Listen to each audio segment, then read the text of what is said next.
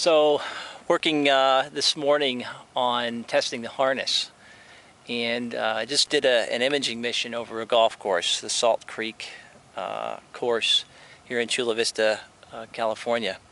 And I just got tired of flying over nothing, and so I've started to fly over something. And I'll show you one of the test systems that we're using to test the harness. And I'll show it to you on the ground as well. But also want to comment here that just coming up with different ways to quickly bring the line in. And this is something that I've done here, which is basically just use the golf cart steering column.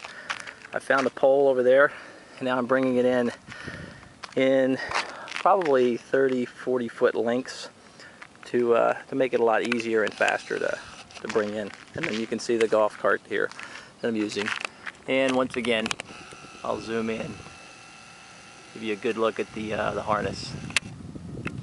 And there's a leak in the back. This is an old bag, so that's okay.